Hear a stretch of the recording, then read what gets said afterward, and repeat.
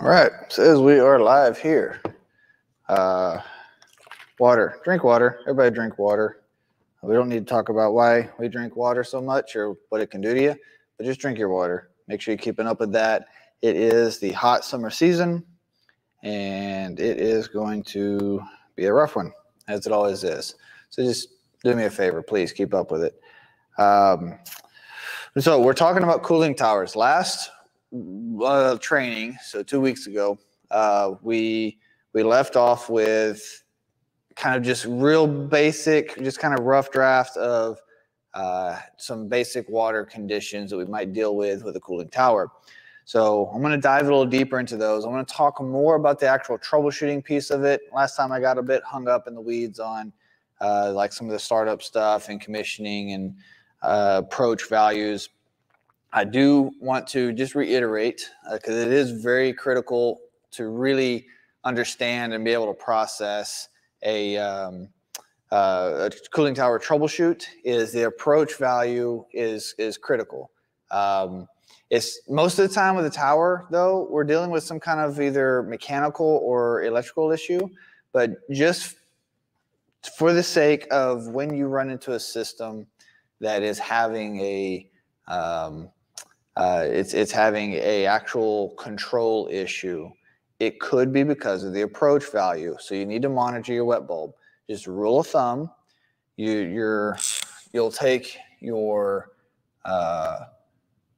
wet bulb temp. I'm going to use Fahrenheit. So your wet bulb temp, and you'll subtract that, or you'll subtract your wet bulb temp into your leaving water from the tower itself, whether that's the tower basin on an open loop or whether that is the leaving pipe coming out of the bundle on a closed loop system. That gives you your tower approach. Okay? The rule of thumb is 5 degrees. There are some towers that are more efficient than that. They can get down to, say, 3 degrees. There are some towers, especially older ones, that may not even do 5. You might not be able to get it past 7. So it does depend on your tower. Most tower literatures should tell you if you're able to actually find literature on it to begin with. So that can be its own challenge. This is a really easy thing to check. And if we're not careful, the reason I push this so much, if you're not careful when you first start to look at a tower issue, if you don't realize what your wet bulb is, you could end up spending an entire day going through all the mechanical, going through all the electrical, just racking the heck out of your brain, thinking you've got balancing issues, thinking you've got all this stuff, and you end up finding that ultimately there's not anything wrong with the tower. It's not dirty. It's not got a restriction in flow. Airflow is working fine. Everything's doing what it's supposed to do. And all it is, you've got a really humid environment that's forcing your wet bulb temperature really high, and the tower's just not capable of producing that cold of water with those conditions. Now, that also means that just you've got to figure out how to manage it from a building side at that point. And that's not such an easy thing to address. So this is where we get into really talking about the building piece of troubleshooting a cooling tower. You're going to be dealing with a building troubleshoot majority of the time. And I talked about this last time a bit, but when you're dealing with a tower issue, usually these towers are tied to an entire piping network that is running the span of, well, all the buildings' condenser water load. So we've got to be able to, whether it's water source heat pumps, self-contains, or chillers of some kind, whether it be centrifugal or let's say a screw chiller, whatever your equipment is, it doesn't matter. That tower has to be able to keep up with it. That also means being able to run proper GPM through it and keep a proper temperature.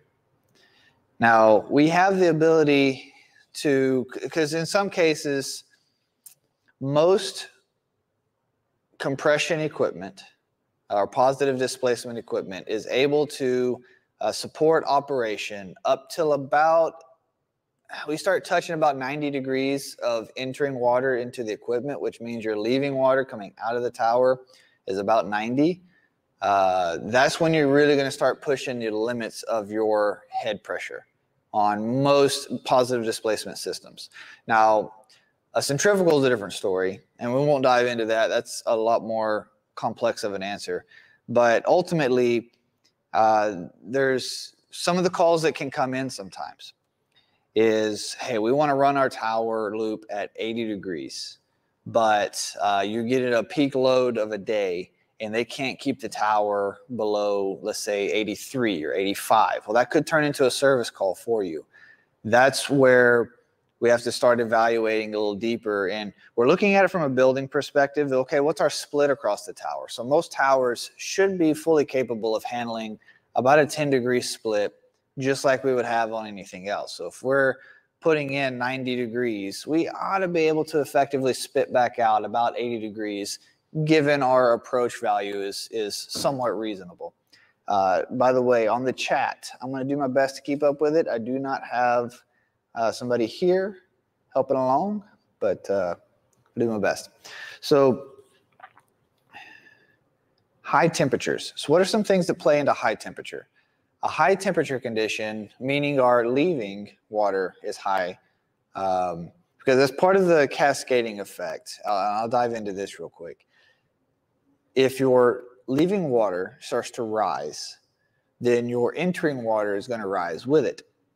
So when the tower, let's say you get to a building and the tower's been down. Let's say the cooling tower fan had tripped off. It wasn't moving air.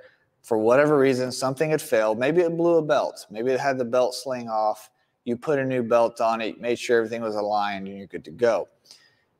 Well, now that tower has to pull that building back down. Most of the time, it's going to be able to do that. It's going to take some time, though. And that's if the equipment inside hasn't already completely tripped out. So you get into kind of a complicated scenario there. So what I suggest to you is the first thing you got to do is let the tower catch up. Even though it may have some really hot water coming into it, maybe they're riding the edge. Maybe you got there just in time. Everything's getting hot, it's heating up, it's getting hotter. And you're trying to keep the whole building from just crashing. Well, there's a couple options. If you have any spaces that are that are not occupied, I would recommend go ahead and see if the customer can shut those spaces down. Let's get some load off of that condenser water loop and let that tower, once it's got the airflow reestablished, let it try to pull that load back down some and then turn those units back on later. If the building has already started to trip out and you still have a hot loop, because a lot of times that is something we see. The building goes down because of a tower issue. We get called out because equipment's going down. They don't know that the tower is the problem. You got called out there because they're tripping on the equipment. Maybe it's the top couple of floors, for example. Maybe your top 2 floors are having head pressure issues because they're at the top of the loop. And let's say your tower is down on the ground. Because they're at the top of the loop, they're going to get the least amount of GPM as a total throughout the loop. So everything down below that floor has just enough GPM going through it to be able to maintain it on the razor's edge. But those top 1 or 2 floors just can't make it happen. So that's your call you've had come in, is you've got units up there. So you're going to get there, and you're going to see that those units are running right on the edge of head pressure, or they're tripped out on high pressure switch or limit, something of that nature. That's going to be the basic condition. And you'll probably still, like, say it's this self-contained or SCUD system, you will probably still have the flow switch closing. But the water temperature is getting so high, mixed with the GPM values, that system just can't cool the condensers down enough. At that state, that right there tells you you've got a cooling tower issue.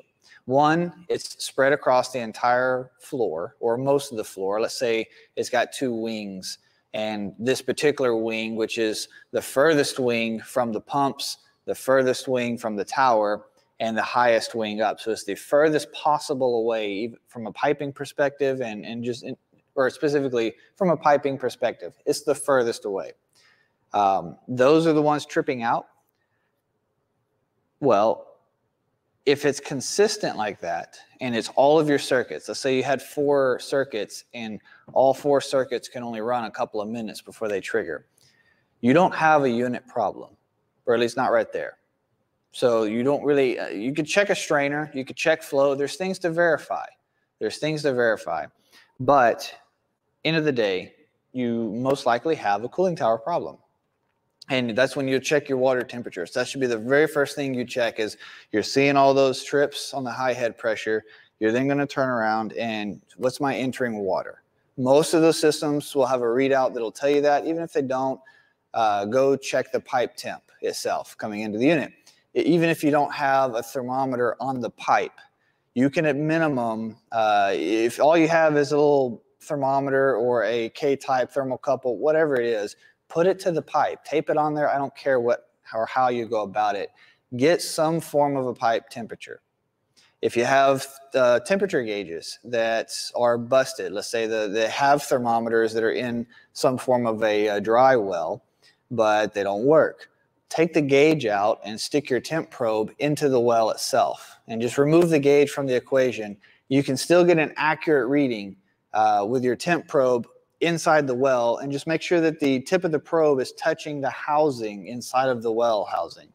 So, and by a well, it's literally just, here's your pipe. You would have, say, a 3/4 inch nipple sticking out or a tap. And then you're going to have this larger, typically they're brass, section sticking out. And then you would have threaded into that, and it might even be larger than that, is going to be the nut for your temp gauge.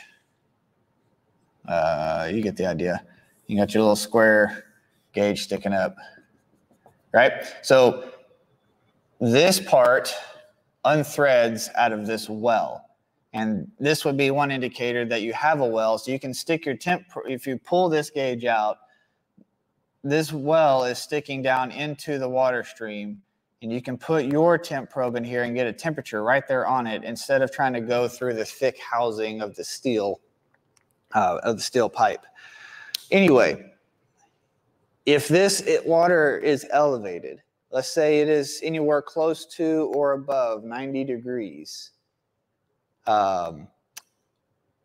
you got to figure out why your water is running high. So that's going to lead you to the cooling tower or the pump. You know, you could have a pump issue. There's other things. This isn't a one-size-fit. My point is, this is an indicator that you don't have to troubleshoot the unit you're looking at. That unit tripping on high head pressure is a symptom. Your problem is in the water. Now, work your way back through the pipe. What I do in a situation like this, there's all kinds of things you can do. You could go through the strainer, make sure if it has strainers, are the strainers cleaned? You could go through the pumps, are all the pumps working? Are they clean? Yada, yada. What I actually do, though, is I kind of skip a few steps, and I'll just go to the tower. I may stop at the pumps just to see what the pumps are doing, but I just go to the tower, and I see what's happening at the tower level.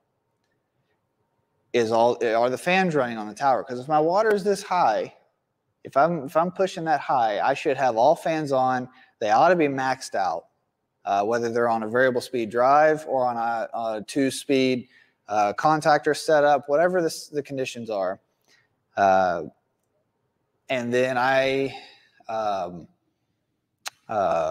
should hear water. I should hear that whether if it's a closed loop, the spray pump ought to be running. If it's an open loop, I ought to be able to walk up and hear that water coming down over the tower. So there's just some immediate things that'll key off. And you can hear, it takes practice, but you can tell the tone of the tower fan. You can tell the tone of the water. You can look at the water. What's my water level in the basin? There's so many things that you can start immediately analyzing that's going to help you determine if there's something obvious with the tower. A lot of the time, our tower issues are fairly obvious. Now, they may require a little bit of visual investigation, but they're typically obvious. End of the day, if the pump is spinning, you're likely moving some kind of water, not guaranteed. Like there's all kinds of nitty-gritties of each of these things I'm saying. But if the pump is running, then take a closer look at the tower, see what's going on, see why the tower can't get the water down. So yes, you get to that point. Now, let's say this happened on a larger scale. We got called because the building was tripping, and we needed to figure out how we were going to get the system back on. Now, the customer, not knowing any better, has been going around resetting alarms the entire day or all morning. So everything's been tripping out, and they've just been repetitively cycling the control system, and the system just turn on, trips out, turn on, trips out. So they're going to want to keep trying to do that. And they may not even recognize or realize that their tower has a problem to begin with. So if you've got to make a decision where, hey, you've got to talk to the customer, which part of your building is the most critical? Because they have that. End of the day, some part, some tenant, some space, whether it be IT rooms, whether it be executive suites, there is a particular part of their building that above all has to stay online. So get the tower fixed, because until you fix the tower anyway, them resetting it is only going to cause more problems. Constantly just resetting those tripping units is going to just put more stress on those compressors. And that is going to be one side effect you'll eventually have to deal with. Those compressors are going to be running too hot, and you do that repetitively, you'll end up causing compressors to crash. So you'll have to talk the customer through that of, okay, we need to stop resetting until this tower gets addressed. Nothing else is going to matter. Nothing. We're not going to be able to get the water temperature down properly until we fix whatever is going on at the tower. Maybe it's just a spray pump. Maybe the spray pump blew some fuses. And we were just talking, me and one of the other guys, just yesterday, actually. And he was working on a tower call. They kept having issues with the spray pump tripping. He went through MEG to analyze the spray pump. It was perfectly fine. And he ended up figuring out that the spray pump was on a contactor across the line. So high inrush current is what that would mean. Well, they had fast-acting fuses, and that's what they kept putting in to try to run the pump motor. Well, on a setup like that, you can't do that. You need to use a time-delayed fuse. That way, that inrush current right at startup doesn't pop that fuse every time or every so many times of it doing that. So yeah, ever since he put those time-delayed fuses in, he's had that issue go away. It could be something as simple as that. Because if that spray pump can't move water over the bundle's never going to cool down. That's something else you're going to be able to hear and listen for is the pump on? Do I hear water falling? Anyway, you fix the pump or you fix the fan, whatever the issue was. Once the water starts coming down on temperature, then you can move to the critical points in the system. Get those online first and give that tower a chance to catch up, because if you don't get the loop temperature under control, and we have to do similar things with the chill water side of things on chillers. If you don't get the loop under control, you're going to put a lot of stress, and you could even be fighting an uphill battle where you're making very little progress at a time, because you're trying to take on the entire system and the entire load, and you're trying to move all of this at one time and pull it back down, and you're just going to spin your wheels. So instead of doing that, that's why we're identifying with the customer. Who is it in your space that can't go without? Where are your IT rooms? What units are those hooked to? If they don't have redundancy, because sometimes they don't, run those units, let the loop come down, let that space start to cool down, As the loop gets under control, as you get close to set point, let's just use 80 as an example, then you can start resetting and bringing other systems back online and letting that loop slowly load itself back up and letting that tower having a chance to have caught back up. And you'll get a faster recovery that way. Because we do think that the fastest method of recovery is just get everything going and it's just get it all going.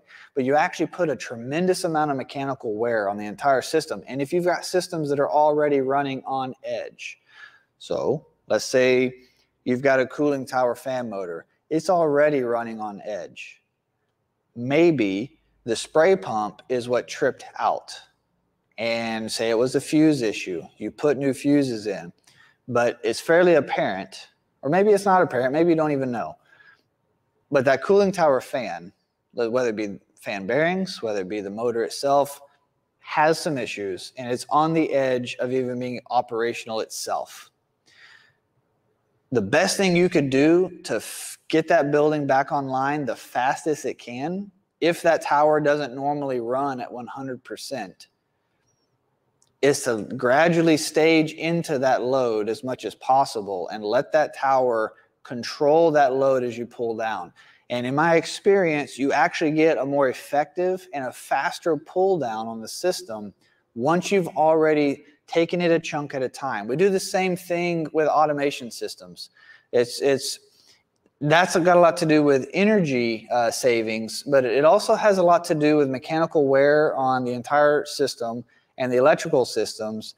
And it's more than just an efficiency thing as to why when we turn a system on in the morning and we slowly stage it up, we'll say we've got a 4-story building with 8 wings, so 2 wings per floor. First wing gets turned on at 4 a.m. Second wing at 4:15. Third wing at 4:30, 4:45, 5 o'clock, 5:15, 5:30. You get the picture.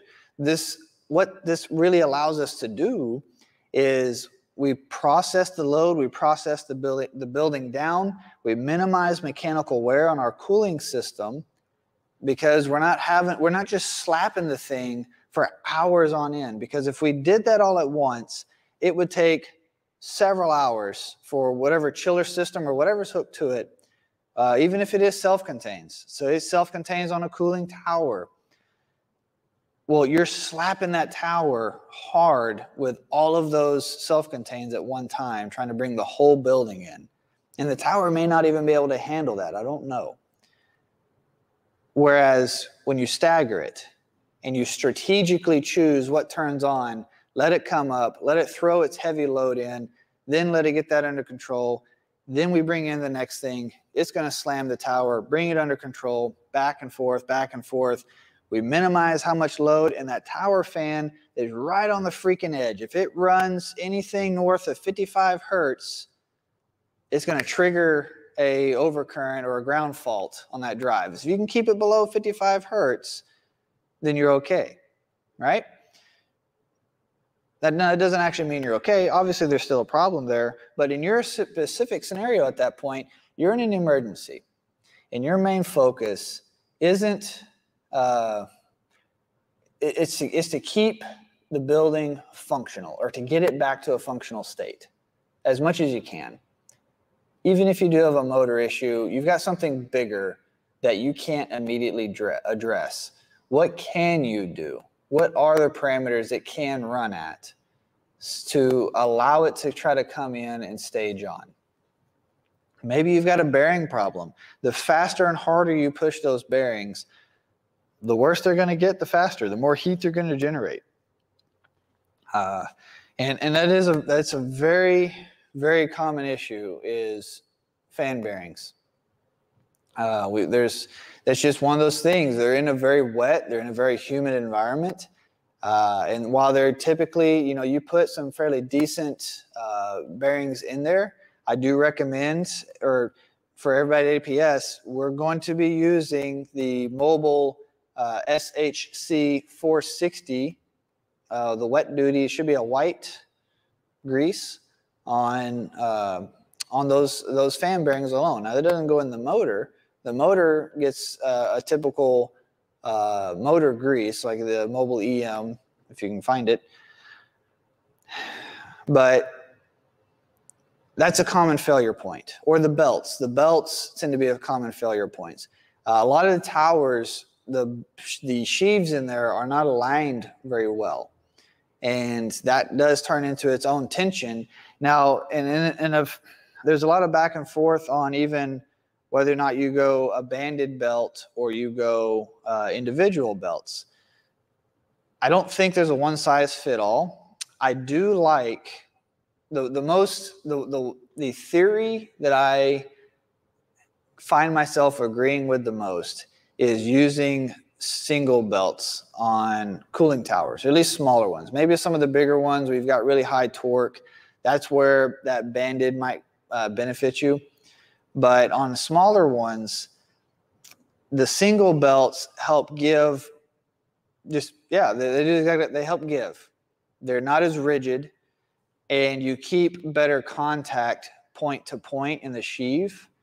And even if you have a set of sheaves that are slightly worn, the singles are going to help you get past that. Now, an issue with singles, especially if you've got really long ones, which a lot of times in towers we do, or if you're not tensioned properly, either or, the belts will slap together and they'll rub, and that'll wear them out really quickly. So that's one of the big reasons not to use singles. But with bandeds, they're very rigid and they don't have a lot of play and they don't have a lot of give. And you've also got to make sure you've got the right sheave. So a 5V sheave and a B are not the same thing. Bs are broader, 5Vs are more narrow. So if you've got a set of 5Vs and you're putting Bs in it or vice versa, you might also find that you have trouble with a banded, where you might get away with it with singles. You know, it's not perfect, but you can make it work with a single.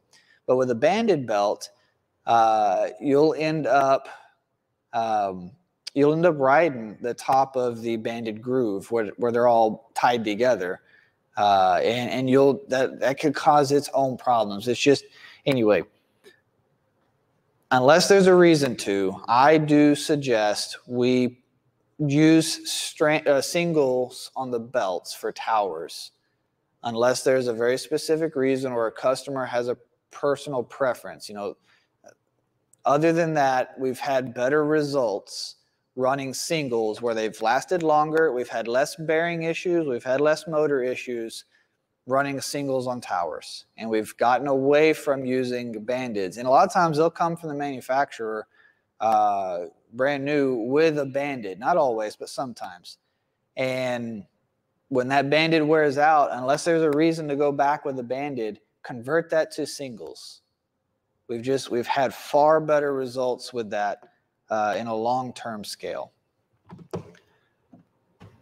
Mine don't overcurrent at 55 hertz. Let's see. So just kind of reading up on some of the things here. What about gearboxes? Okay, yeah, let's talk about gearboxes. Gearboxes they're fairly effective. Personally, I like them. I do prefer the simplicity of a belt, but belts don't scale very well, and that's where gearboxes become really useful. Now, you also, by the time you're talking to gearbox, you're talking about a pretty good sized tower. Not always. I do put them on smaller stuff. But if you don't know, a gearbox, so you'll have your support beam in the tower, and you'll have your motor on one end. You'll have a shaft most of the time, not always. Sometimes the motors will be closer to it, but you'll have a shaft coming across that'll tie into the back of the gearbox housing. Then your gearbox will be mounted in the middle of the tower, and you'll have this output shaft going up to your fan, and so your fan will be attached up here. One of the things that trips a lot of people with gearboxes, now alignment is critical. Alignment is extremely critical with the gearbox system and the shaft. So you just really keep up with that. But also the oil level inside of the tower. Now, everything gets specific at some point, but some rules of thumb that we've practiced. First of all, a lot of the times over here on the bottom of the gearbox, you'll have an output hose that'll come up, and you'll have this little dip tube thing sticking up where you can pull that out and see. You know, it's supposed to be a rudimentary oil level check without having to climb into the tower. I don't recommend using those, especially if you personally have not calibrated it. So there's the issue with using those is they're not reliable. End of the day, just not reliable. Drink water. Because they're basically just a oil dipstick with some all thread on top, and you can adjust where the little cap or the washer that's basically on top of it sits in its level. And you have some adjustment nuts that you have to set. So those don't come already preset or anything. All that has to be done as part of the commissioning and as part of the maintenance in the field. So if nobody ever does that, that stick is never reading accurate to begin with. But how you even check it properly is on the side of the gearbox, there's going to be some form of an oil port. Typically, there'll be like a four-sided or square-sided plug or something sitting in there. You'll take that out, and you'll basically just dip your finger in. You should, by sticking your finger into that hole, be able to feel down into it and feel some form of oil level, like standing oil in the gearbox housing. This is just a rudimentary field check. This is not a precision thing. As long as you have oil up to that point, then you have enough oil to run the gearbox properly, we'll say, quote unquote. You know, take this. This is some rule of thumb, so just be careful with that. And that's really that is the way I do recommend checking that. Don't use the dipstick to do that. And even if so, how you would calibrate it if you verified you had proper oil level already manually, then you would have to take and adjust that depth setting on the dipstick to where it wouldn't show overfilled, or it would just show in the proper range on the dipstick. And this is obviously with the fan and everything off. You would check this with it off. Even with the dipstick, you can't check it with it on because the whole system is in turbulence, and all that oil is pulled into the gear housing, being utilized to keep the gears in there from grinding. So anyway, with it off, that's how you would adjust it to set the right depth. But an issue with that is cooling towers deal with a tremendous amount of vibration. They're naturally, inherently that way. So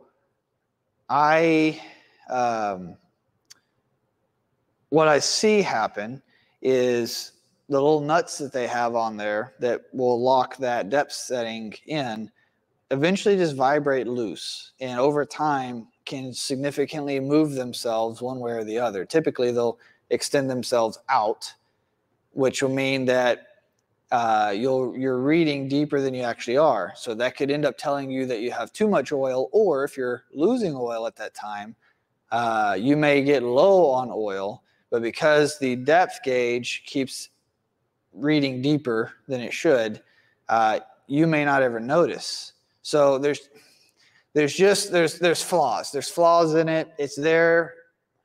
It exists as a measurement device. I just don't like it. What's our time? Let's see. Have you performed laser alignments, gearbox shimming, or vibration analysis on gearbox before? Yes, Brian. That is a part of our general inspections that we do. If you have any specific questions on that, I can say I'm not an expert on the matter, but I can definitely do it. And we do perform laser alignments and vibrate when we're doing system analysis. We should be checking the vibration on the gearbox assembly as well as the motor, which is one reason why we've invested in our Bluetooth vibration probes the way we have, is so that we can safely do this, whereas there was other methods that were not so attractive. Anyway, one of the things that not everybody realizes a tower has is a vibration safety switch. Many times it's going to be mounted here on this beam or on some structural beam close to the motor. Maybe the motor is mounted vertically. It'll be somewhere relatively close to the motor. In some cases, it may be closer to the fans or the fan bearing assembly. But typically, the motor is what I see. And it'll also be mounted to the same frame that the motor and the fan are also mounted to. So it's going to be real close to one of those areas. And all it is just this little metal box mounted to the side of the frame. This should have some form of like a little red or black reset button. If you ever have seen a high static switch in a supply side of an air handler, it'll look very similar to that, except it should be watertight, water sealed. Anyway, that switch, they do go bad. They can prematurely fail. You may not actually have excessive vibration. It just doesn't trip. You may have excessive vibration and it won't trip. That's also a common one. They'll get stuck internally and the trigger springs won't trigger, or the relay won't kick the contacts out. So what its job is to do is to protect this fan from coming on. So here's the setup. And I actually got to go through this a number of years ago with a junior tech. So he went out to the tower call and could not get the fan to run. It was on a contactor. It was nothing fancy. He was getting told from the control system the fan needed to run. Everything looked like it was there, but he could not get the fan to turn on. He could manually hit it. It would spin, but he could not get it to do it automatically. What it boiled down to, these switches are ran in series with the fan control circuit, whether that be contactor coil or a VFD start-stop. So if this fan is on a VFD drive, most of the time the start-stop on that drive is going to run through the vibration safety. It could run through the emergency contacts, so you could see it either way, but typically I see it run through the start-stop. So what that's going to do is, if that trips for any reason, doesn't matter why, it's kicking out. Now, our gut instinct, when that vibration switch trips, we shouldn't just assume it was some nuisance thing. We should investigate and see what's going on. And a way of testing those, if we're ever on a maintenance inspection, for example, we want to see, is that working? Don't hit the literal switch. That's not, just don't, you'll break it.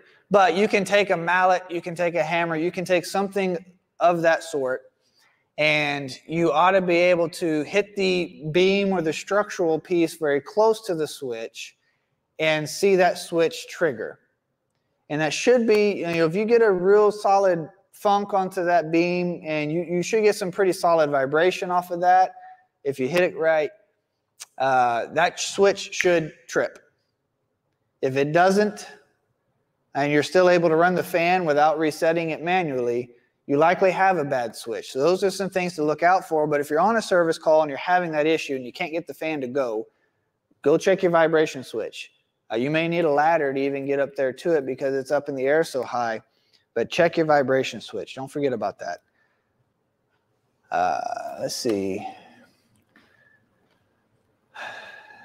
I service a tower that has shredded 2 tire type couplings this year already and was wondering what you would look at first.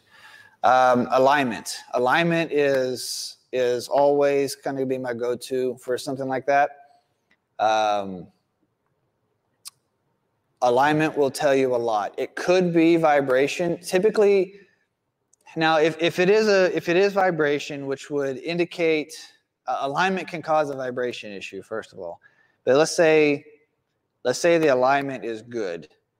Then by the time your bearings are able to vibrate to the point to be that excessive, you're likely going to hear them audibly.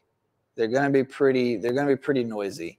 If it's going to be bad enough to cause the couplings on the shaft to shred like that. So yes, alignment would be my ultimate first go-to. Make sure everything's square, it's lined up. My X, Y, and Z axes are all in alignment with each other. If everything's good, then I've also seen where it's not very common, but I've seen where the tower conditions, whether that be chemical treatment or your water, something on the air level can attack those couplings and attack the bearings, especially if you've got fairly rough chemical treatment, for example, or say maybe recently they've shocked the system and they didn't fully flush it properly. Just there's several things that could contribute to that have nothing to do with the alignment, the motor, the gearbox, or anything. It's just environmental. So that's something to be aware of. It's not that common of an issue.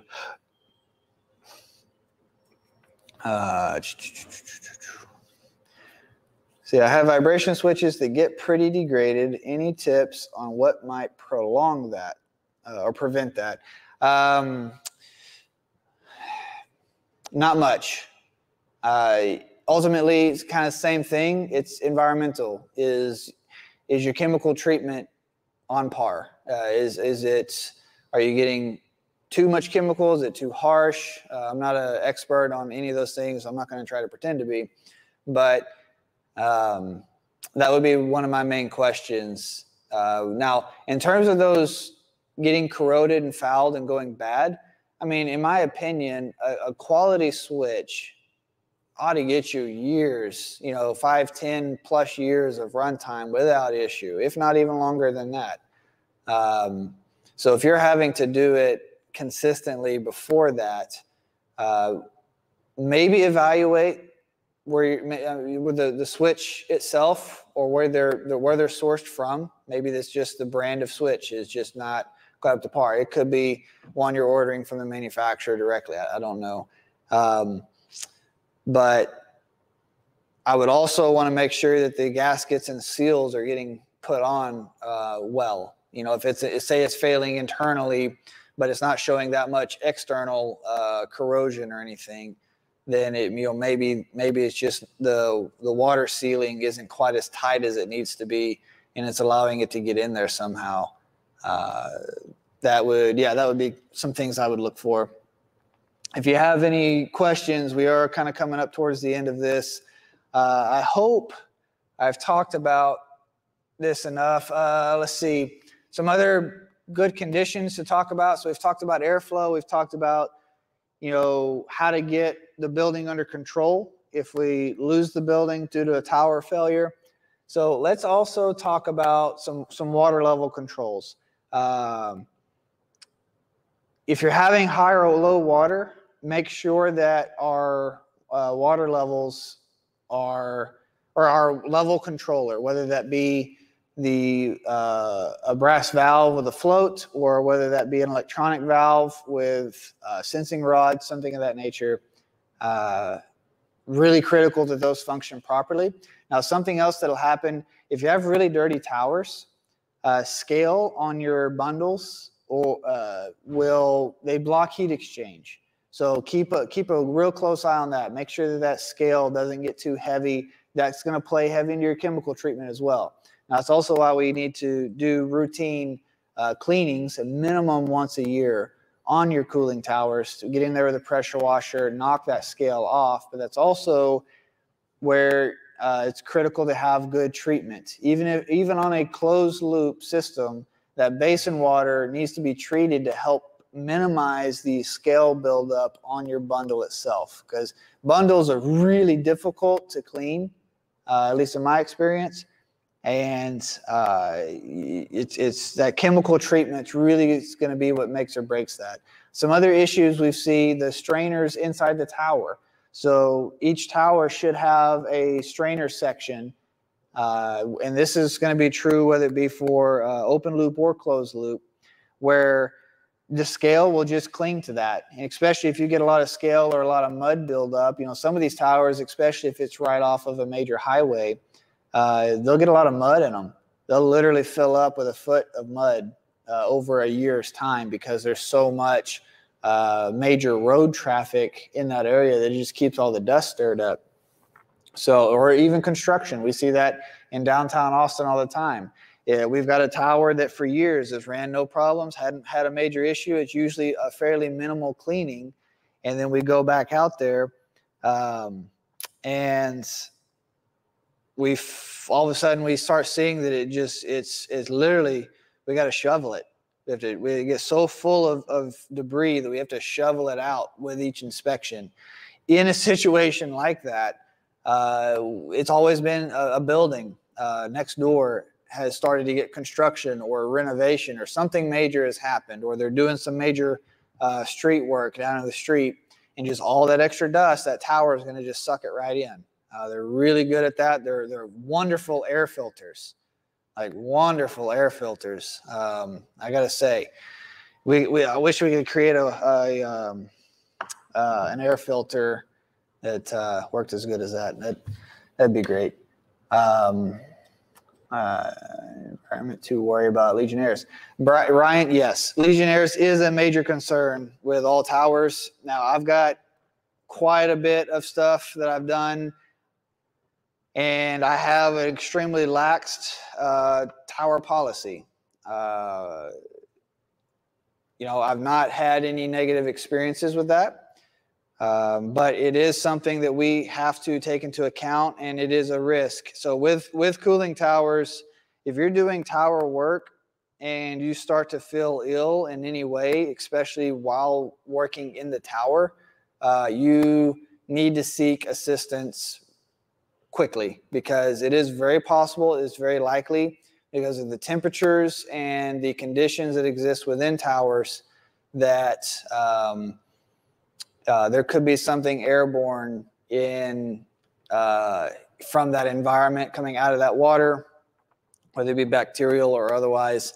That is a risk of the industry we are in, is the cooling tower space of it specifically tends to just have a lot of growth and bacteria, just a lot of things that aren't really healthy for us. It is an absolute major concern. I do agree with Watson there on having your towers tested. If you've got really good chemical treatment, most of the time, and the towers are routinely maintained, most of the time you probably aren't going to have an issue, most of the time. We really see those conditions, at least from what I understand, we see those conditions start to form when you have very poorly maintained towers that have little to no chemical treatment in them. They're not being routinely cleaned. They're not being routinely serviced in any way. A tower left in that condition will develop a lot of bad stuff in it. And when you walk up and you see a tower that has extreme growth and extreme buildup in the bottom, and it just looks extreme, and you start talking to the property and they either don't know, or they haven't had anybody touch it, or maybe the chemical people that they've got that they're using, maybe there's somebody you don't necessarily trust. You should proceed with caution and at minimum use respirators. if you're concerned about a condition like that. From what I understand, and I mean a full-on respirator, from what I understand, a respirator is effective at eliminating the airborne particles we may end up running into. Somebody can pitch in on that if I'm wrong on that. But if I'm not mistaken, like the Home Depot respirators with the 2 filters on the side, that I believe is sufficient for like Legionnaire's particles and things of that nature, to where you could at least get in the tower if you had to do something. But in actuality, if a tower is truly in that condition, before it is serviced, it should get a full cleaning. It should get a full chemical shock, is what they call it. You know, somebody come in and shock the tower, go through that whole process. All right, we do need to come to a conclusion here. So high-low water, and so the high and low water is going to play a factor on your temperature control. The fan plays a factor. The dirtiness of the tower plays a factor. As I've stated, keep up with your strainers. Make sure that those are staying clean. They're not getting plugged up in any way. Economizers.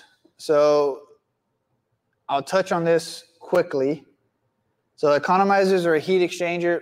We'll worry less about the economizer side. Heat exchangers. A lot of tower systems may have a heat exchanger that essentially, open loop towers are cheaper than closed loop. So a lot of times what'll happen, a building will, or maybe they've got a special environment where this matters, but a building will put an open loop tower outside, but they'll put a heat exchanger or a plated exchanger. They're not typically brazed plate, but they'll put a plated exchanger inside, and then they'll have a closed loop condenser water system for their equipment and its own dedicated set of pumps. And you'll have another set of pumps for the cooling tower and the open loop. And so the 2 loops merge at the heat exchanger, and they pass the heat through to one another. So the building water would be passing the heat over to the tower water side of the exchanger. That's going to process back up. On those heat exchangers, they're typically fairly robust. The things to look out for is if they're having trouble maintaining temperature drop, and are they, which you would see on the building water side, you know, if you can't get a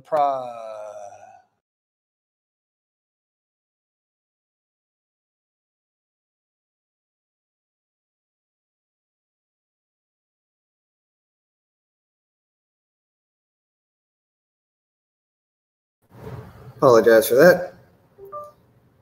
I thought I had fixed my camera where it wasn't going to do that, but at last, here we are. Okay, I'll wrap this up quickly. So heat exchanger, things to keep in mind on that front is make sure you are make sure when you go to do that, that's to break those down and clean them, put them back together. It's a big job. You have to be very specific. You have to really document which panels went where, you know, in what order, and make sure you get proper gaskets. Like it's not something you're going to have a fast turnaround on. It's also not something we typically have to routinely do very much. You can and will build up inside of those eventually, and that will create its own issue. But that's what they're there for. They're there as a exchange to isolate the cooling tower outside water from whatever water is going through the inside system in the loop, without having to have a full-on closed loop system outside and the expense of those towers and such. You can go with a cheaper tower, but you're also having to buy a second set of pumps. Like it's not. I don't know how the money actually works one way or the other, but just for whatever reason, customer may choose one over the other. With that, we'll close it.